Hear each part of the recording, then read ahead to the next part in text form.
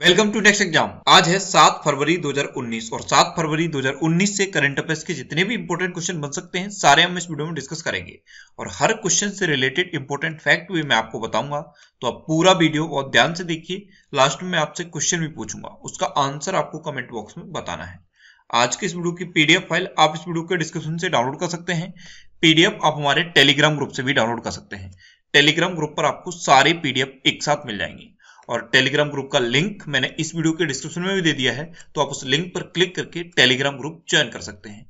और अब मैंने अनअकैडमी पे फिर से पढ़ाना स्टार्ट कर दिया है, तो आप अनअकैडमी का लर्निंग ऐप डाउनलोड करके उस पर इंद्रेश आरसी सर्च करके आप मेरे साथ अनअकैडमी पे जुड़ सकते हैं और जो भी वीडियो मैंने वहां पर अपलोड किए हैं उन्हें आप बिल्कुल फ्री देख सकते हैं। तो चलिए स्टार्ट करते हैं। पहला क्वेश्चन है, हाल ही में इसरो ने GSAT-31 को कहां से लॉन्च किया है? तो अभी हाल ही में इसरो ने GSAT-31 सैटेलाइट को फ्रेंच गुयाना से लॉन्च किया है, यानी कि इस क्वेश्चन का सी ऑप्शन सही है। अब GSAT-31 सैटेलाइट लॉन्च किया गया है तो इसके बारे में आपको पता होना चाहिए। पहले तो ये जो GSAT लिखा होता है, कभी आपने सोचा इसकी फुल फॉर्म क्या होती है? GSAT की फुल फॉर्म होती है जियो सिंक्रोनस सैटेलाइट। सैटेलाइट दो प्रकार के होते हैं, एक नेविगेशन सैटेलाइट होता है और दूसरा क्या होता है? Communication satellite. तो ये जो GSAT-31 है ये कम्युनिकेशन सैटेलाइट है और इसरो ने इसे अभी हाल ही में फ्रेंच गुयाना से लॉन्च किया है। अच्छा, इसरो के बारे में तो मैंने आपको कल भी बताया था, आज फिर मैं आपको बताता हूं। अगर आपको याद है तो आप मेरे साथ बोलिए। इसरो की फुल फॉर्म क्या होती है? Indian space research organisation. ISRO की स्थापना कब हुई थी? 1969 में। इसरो का हेडक्वार्टर है बेंगलोर में और इसरो के प्रेजेंट टाइम पे अध्यक्ष कौन है? के सिवान। अच्छा, इसरो की स्थापना की किसने थी? विक्रम अम्बलाल साराभाई ने इसरो की स्थापना की थी। अच्छा, इस क्वेश्चन को देखकर आपके माइंड में एक क्वेश्चन आना चाहिए कि इसरो का ये सैटेलाइट है GSAT-31, लेकिन इसे फ्रेंच गुयाना से क्यों लॉन्च किया गया? तो ये इंपॉर्टेंट है GSAT-31। इसके बारे में मैंने अलग से एक डिटेल्ड ऑडियो बना दिया है, उस ऑडियो को आप सुनिए। नीचे डिस्क्रिप्शन में मैंने एक लिंक दिया हुआ है ऑडियो रिवीजन करके, उस लिंक पर क्लिक करके आप मुझे फॉलो कर लीजिए। वहां पे मैं जितने भी टॉपिक होते हैं और competitive exam point of view से जो इंपॉर्टेंट होते हैं उनका ऑडियो बना के अपलोड करता रहता हूं, क्योंकि बहुत सारे टॉपिक ऐसे होते हैं जिनका वीडियो बनाना पॉसिबल नहीं होता, तो उनका मैं अलग से ऑडियो बनाकर अपलोड कर देता हूं। तो GSAT-31 के बारे में मैंने अलग से ऑडियो बनाया है और उसमें मैंने पूरा डिटेल में इसके बारे में डिस्कस किया है, तो उस ऑडियो को आप जरूर सुनिए। आज की इस वीडियो का हम टारगेट रखते हैं 40,000 लाइक का। तो अगर ये वीडियो आपको अच्छा लगता है, हेल्पफुल लगता है, तब आप इस वीडियो को लाइक जरूर किया करो और लाइक करने के बाद आपके पास जो भी स्टडी रिलेटेड व्हाट्सएप और फेसबुक ग्रुप हैं उनमें आप इस वीडियो को शेयर जरूर कर दिया करो। और मैं आपको भी बोलता हूँ, डेली मॉर्निंग में उठकर अपने लिए एक टारगेट फिक्स करो, चाहे छोटा सा ही टारगेट फिक्स करो, लेकिन डेली मॉर्निंग में उठकर अपने लिए एक टारगेट फिक्स करो और अपना पूरा दिन उस टारगेट को अचीव करने में लगा दो। आपकी लाइफ ऑटोमेटिकली अच्छी हो जाएगी। नेक्स्ट क्वेश्चन है, हाल ही में उड़ीसा में 3 राजमार्ग परियोजनाओं की आधारशिला किसने रखी है? तो प्रेजेंट टाइम के हमारे सड़क एवं राजमार्ग मंत्री हैं नितिन गडकरी। नितिन गडकरी प्रेजेंट टाइम पे सड़क परिवहन एवं राजमार्ग मंत्री हैं और इन्होंने ही अभी हाल ही में उड़ीसा में 3 राजमार्ग परियोजनाओं की आधारशिला रखी है, यानी कि इस क्वेश्चन का बी ऑप्शन सही है। 2345 करोड़ की ये परियोजना है और इन परियोजनाओं में 132 किलोमीटर का राजमार्ग बनाया जाएगा। अब इनकी आधारशिला उड़ीसा में रखी गई है, तो ये है मैप में उड़ीसा। उड़ीसा की कैपिटल है भुवनेश्वर। उड़ीसा के प्रेजेंट टाइम पे चीफ मिनिस्टर हैं नवीन पटनायक और उड़ीसा के प्रेजेंट टाइम पे गवर्नर हैं गणेशी लाल। अच्छा, उड़ीसा की बात आई है तो तुरंत माइंड में आना चाहिए कि उड़ीसा में है व्हीलर द्वीप और व्हीलर द्वीप का नाम बदल के क्या कर दिया गया है? APJ अब्दुल कलाम द्वीप। और इसी द्वीप पर अग्नि 5 मिसाइल का सफलतापूर्वक परीक्षण हुआ है। नेक्स्ट क्वेश्चन है, हाल ही में भारतीय सेना ने अभ्यास राहत कहां आयोजित करने की घोषणा की है? तो अभी हाल ही में भारतीय सेना ने अभ्यास राहत राजस्थान में आयोजित करने की घोषणा की है, तो इस क्वेश्चन का बी ऑप्शन सही है। मानवीय सहायता और आपदा राहत के लिए है ये अभ्यास राहत और इसको अभी हाल ही में राजस्थान में आयोजित किया जाएगा। राजस्थान के जयपुर, कोटा और अलवर जिले में इसका आयोजन किया जाएगा। नेक्स्ट क्वेश्चन है, हाल ही में सिएटल ओपन स्क्वैश खिताब किसने जीता है? तो अभी हाल ही में रमित टंडन ने सिएटल ओपन स्क्वैश खिताब जीता है, यानी कि इस क्वेश्चन का सी ऑप्शन सही है। ये हैं रमित टंडन और इन्होंने ही अभी हाल ही में सिएटल ओपन स्क्वैश खिताब जीता है। इन्होंने मिस्र के मोहम्मद अल सरबीनी को हराया है और इसी के साथ इन्होंने ये सिएट ओपन स्क्वैश खिताब जीत लिया है। अच्छा, माइंड में आना चाहिए कि ये स्क्वैश क्या होता है। बैडमिंटन आपने खेला होगा, उसी टाइप का गेम होता है स्क्वैश। इसमें क्या होता है, एक वॉल होती है, आप बैडमिंटन का रैकेट होता है, उससे वॉल को मारते हैं, वॉल दीवार में टकराती है, फिर वापस आती है, फिर उसे आप मारते हैं, फिर दीवार में टकराती है, फिर वापस आती है। इस टाइप का गेम आपने मूवीज में देखा होगा, उसी गेम को कहते हैं स्क्वैश। नेक्स्ट क्वेश्चन है, हाल ही में विश्व विरासत केंद्र कहाँ स्थापित किया जाएगा? तो अभी हाल ही में मायापुर में विश्व विरासत केंद्र स्थापित किया जाएगा। यानी किस क्वेश्चन का सी ऑप्शन सही है।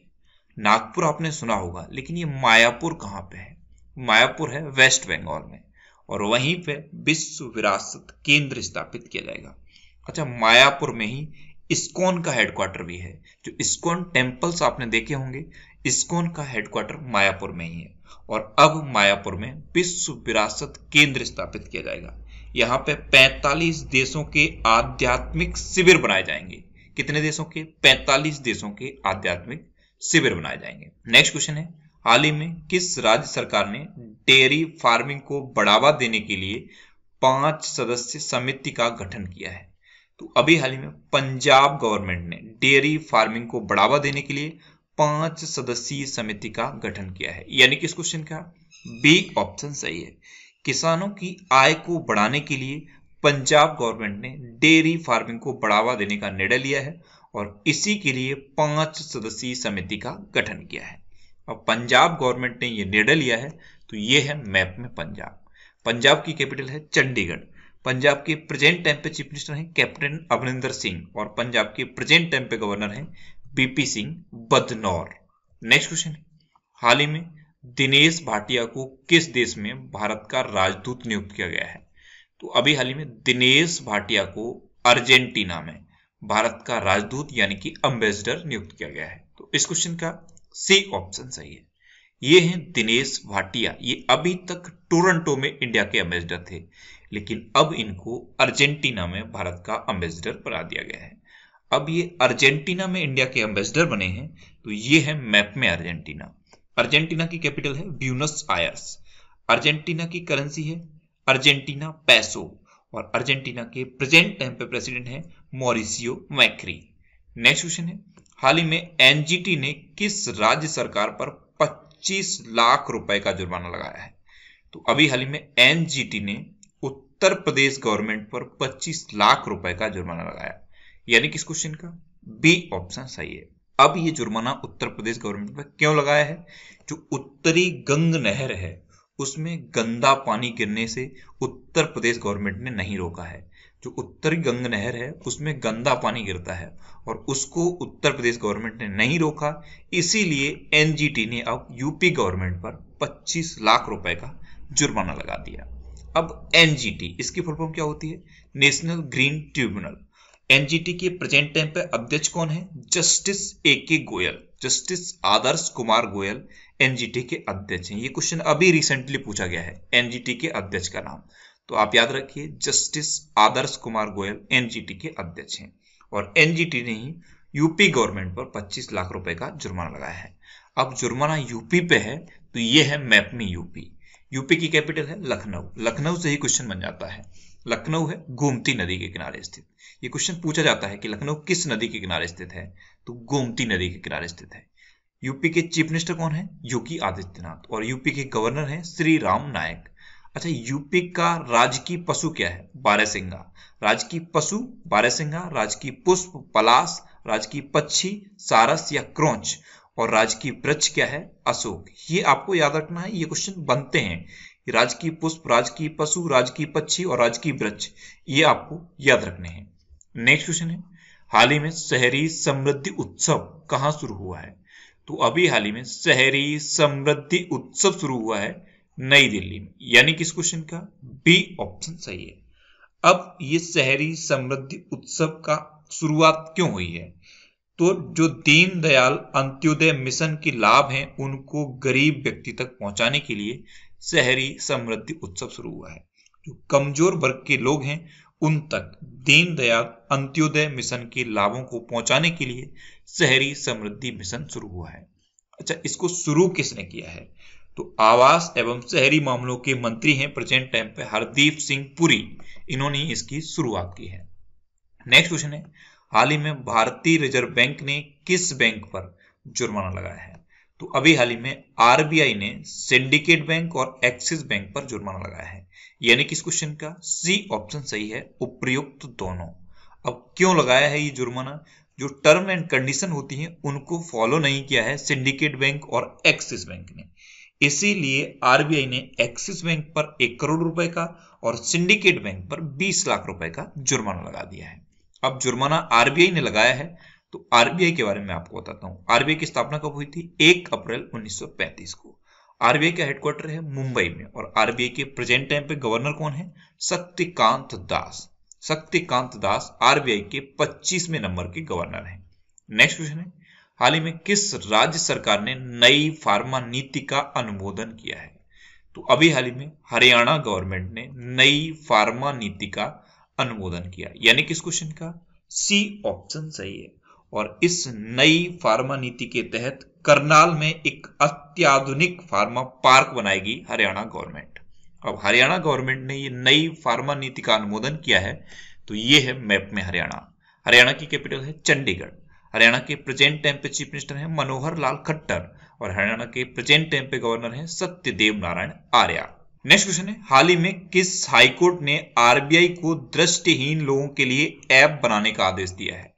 तो अभी हाल ही में बॉम्बे हाईकोर्ट ने आरबीआई को दृष्टिहीन लोगों के लिए एक ऐप बनाने का आदेश दिया है, यानी कि इस क्वेश्चन का बी ऑप्शन सही है। जो दृष्टिहीन लोग होते हैं, यानी कि जो ब्लाइंड लोग होते हैं, वो करेंसी को पहचान नहीं पाते, नोटों को पहचान नहीं पाते, उनके लिए एक अलग से ऐप डेवलप करने का आदेश दिया है बॉम्बे हाईकोर्ट ने आरबीआई को। ऐसा ऐप बनाया जाए जिससे कि वो करेंसी नोट को पहचान पाए। अब बॉम्बे हाईकोर्ट ने यह आदेश दिया है, तो बॉम्बे हाईकोर्ट की प्रेजेंट टाइम पे चीफ जस्टिस कौन है? मंजुला चेल्लूर। तो बॉम्बे हाईकोर्ट की चीफ जस्टिस का नाम भी आपको याद रखना है। अब लास्ट वीडियो के क्वेश्चन का आंसर। लास्ट वीडियो में आपसे क्वेश्चन पूछा था कि हाल ही में विश्व कैंसर दिवस कब मनाया गया है? तो अभी हाल ही में 4 फरवरी को विश्व कैंसर दिवस मनाया गया, यानी कि इस क्वेश्चन का सी ऑप्शन सही था और लगभग सभी स्टूडेंट ने इसका आंसर सही दिया है। मोस्टली स्टूडेंट ने इसके बारे में डिटेल में लिखा। मैं आपको एक बार फिर बोलूंगा, क्वेश्चन के बारे में आपको जितना ज्यादा से ज्यादा पता हो आप लिखा करो, क्योंकि जो चीजें आप लिख देते हो फिर उन्हें आप कभी नहीं भूलते। अच्छा, करंट अफेयर्स के आप क्विज डेली सॉल्व किया करो। इस ऐप को आप इंस्टॉल कर लो और डेली करंट अफेयर्स की क्विज सॉल्व करो, जिससे कि आपकी प्रैक्टिस बनी रहेगी। अब आपके लिए आज का क्वेश्चन है, हाल ही में जुआन गाइडो किस देश के नए राष्ट्रपति बने हैं? 4 ऑप्शन दिए गए हैं, इनमें से आपको अपना आंसर बताना है। और इसके अलावा हम हमारे फेसबुक पेज पर प्रीवियस ईयर के क्वेश्चन डेली पोस्ट करते हैं, तो आप फेसबुक पर नेक्स्ट एग्जाम सर्च करके हमारा फेसबुक पेज ज्वाइन कर सकते हैं, क्योंकि प्रीवियस ईयर के क्वेश्चन आपको बहुत हेल्प करते हैं। अगर आपको किसी क्वेश्चन में कोई डाउट होता है या आपको अपने करियर से रिलेटेड भी कोई भी प्रॉब्लम है, तो आप इंस्टाग्राम पे इंद्रेश आरसी INDRESHRC इंस्टाग्राम पे इंद्रेश आरसी सर्च करके आप मेरे साथ जुड़ सकते हैं और कोई भी डाउट, कोई भी confusion without any hesitation discuss कर सकते हैं। आज के वीडियो का टारगेट जरूर याद रखना। आज के वीडियो का टारगेट है 40,000 लाइक का। तो अगर ये वीडियो आपको अच्छा लगा है, हेल्पफुल लगा है, तब आप इस वीडियो को लाइक और शेयर जरूर करना।